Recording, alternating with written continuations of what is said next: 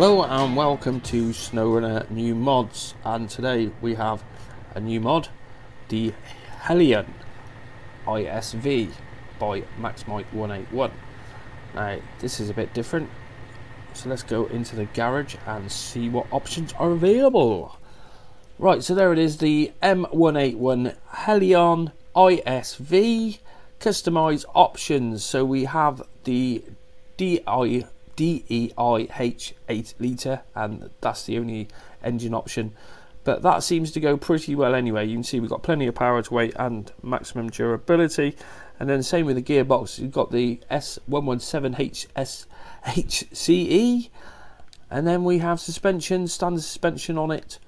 And then tyre wise we have the all-terrains there, and then some off-roads and quite a few different mud tyres selected, and a couple of chains on there as well. Then moving on to winches, we've got the stock Scout winch, the advanced Scout, and the autonomous Scout Plus. And then a couple of different tyre options. There's one, that one's underneath the rack actually. Let's take that rack off because I've got dev tools on this map, so we don't really need those on there. And you see we've got the spare wheel on the back, or you can put that one in the back of the vehicle there.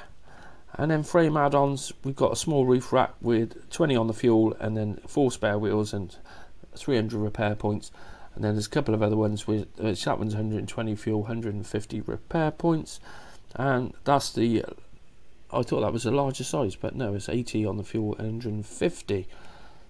But that one looks okay as well, a bit of a Mad Max style. We got LED lighting on the front of it as well. And then with trunk repair supplies just there. So going over to lighting, and we have a factory beacon, then we have the flasher and the searchlight. Let's just put the searchlight on there.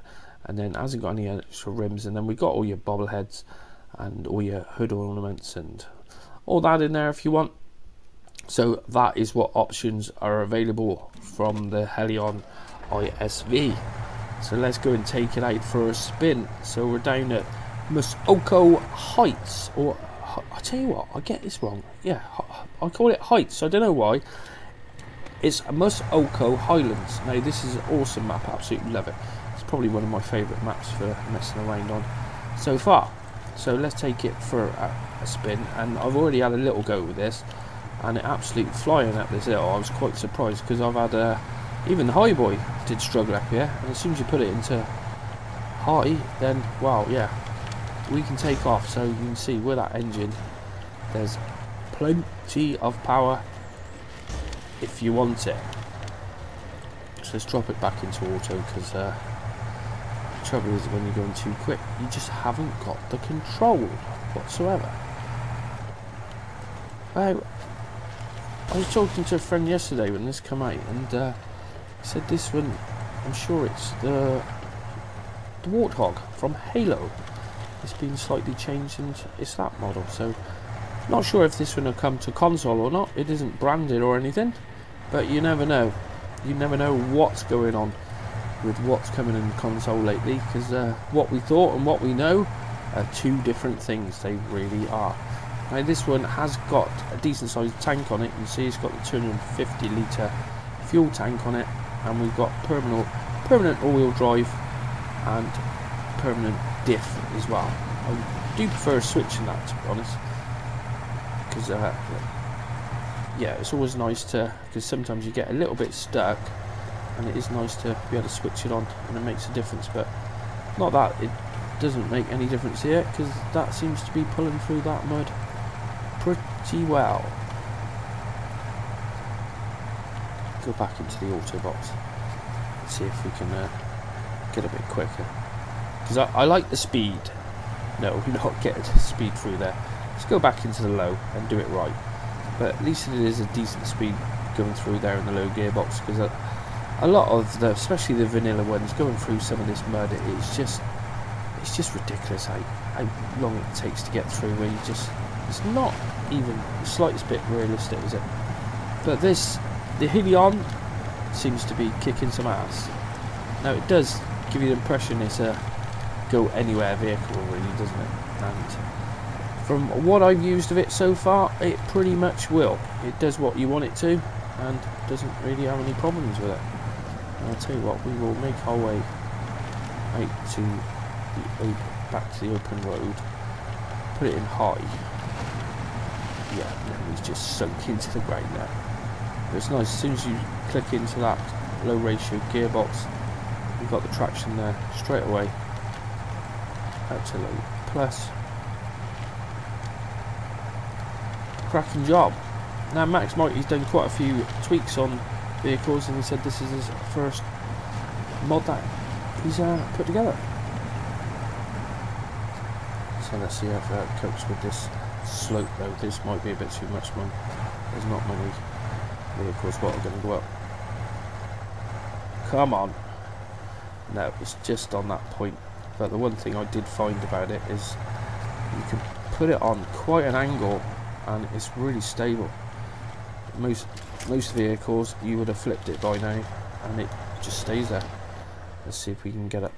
I'll tell you what, let's put the handbrake on, and then we get the winch on to go, because we'll see how long that winch is. And oh, look at that, that's just out of range on that one. I'll tell you what, let's put it on the back of the vehicle, because that'll obviously help anyway, and then we can hook onto there, and then hopefully we can just pull ourselves out of there.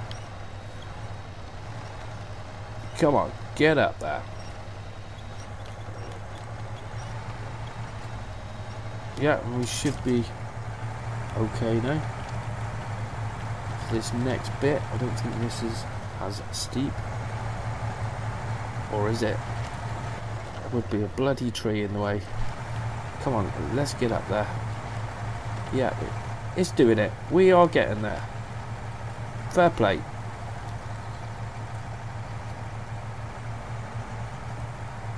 And that's what I'm trying to get back on the road, just over there. And what's the time of the day here? Let's have a look. What time of the day? Oh, it is getting on. Let's fast forward a bit. So that's a bit better. Just so it's a bit brighter. Right, let's get back into that auto box then. So you can see it's a really stable mod. I haven't even rolled it yet actually, which for me that's well, that's no brainer. I always end up rolling it, especially if you're going a bit too quick. But I do love this high. As soon as you blip it into high. Well, and look at that, I still didn't roll it. But yeah, this map's probably not the best for flying around. There's quite a few bends here and there. But a little bit of control on the throttle and we should be good to go. Yeah, it's just flying. It just wants to go.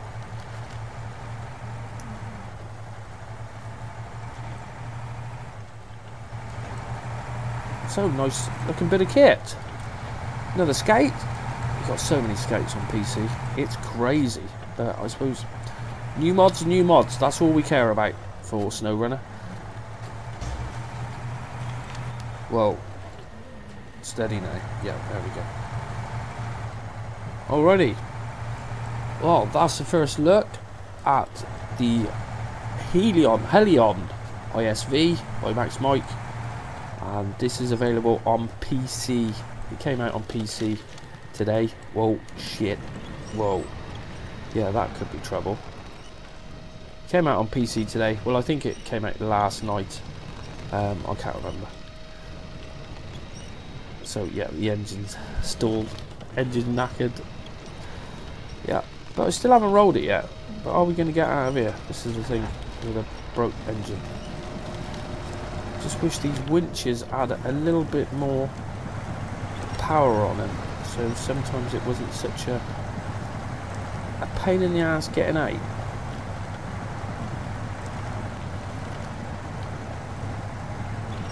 Like this time. Come on, get out of there.